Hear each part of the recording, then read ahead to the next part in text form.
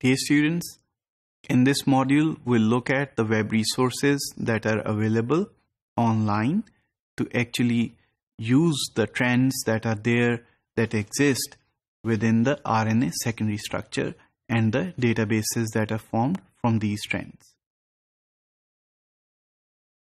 You know that RNA nucleotides, they fold onto themselves to form the secondary structure.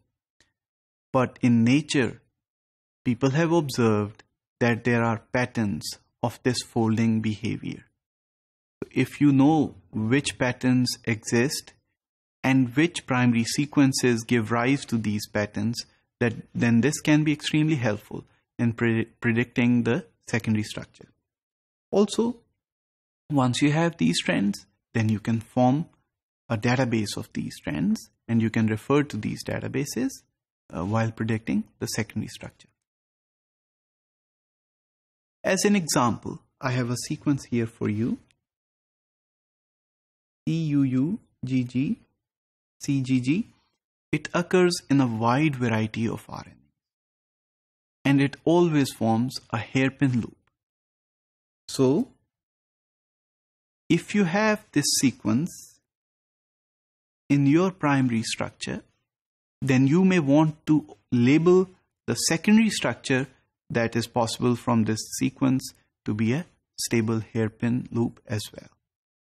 And therefore, if you have more such sequences, then you can arrive at the secondary structure from an unknown sequence by looking at the trends that exist in nature. And therefore, we can arrive at the likely secondary structure. One online resource is the RNA strand. The RNA strand contains known RNA secondary structures of any type and organism. The ultimate goal of this database is to incorporate a comprehensive collection of known RNA secondary structures and to provide us with simple tools of analysis, searching, and updating the proposed databases. Currently, this database has 4,666 secondary structures that are there and reported. There is also another very interesting resource which is available online freely that is called the RNA Bricks. The RNA Bricks is essentially a database of the RNA 3D structures and the motifs that are formed by these structures, as well as their interaction with other proteins and RNA molecules.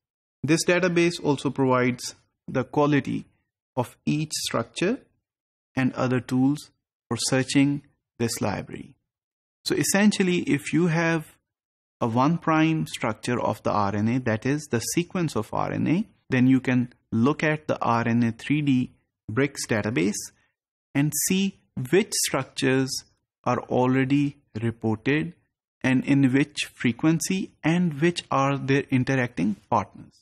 So dear students, in conclusion, the RNAs have the primary structure, that is their sequence, which folds onto itself to make these secondary structures, and therefore you need to predict these secondary structures if you have the primary sequence.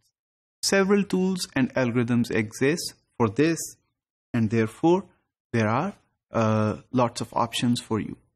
Interestingly, there are many patterns that exist in nature which you can also rely upon while predicting your secondary RNA structures. People have also built databases, as I just mentioned, from these reported RNA secondary structures, and you can plug them into your algorithms and you can arrive at better predictions.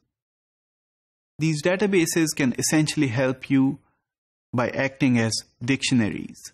So these dictionaries contain all the possible structures that are reported, and therefore you can look up the portions of your RNA sequence in these dictionaries and see if there is already a known secondary structure reported for them.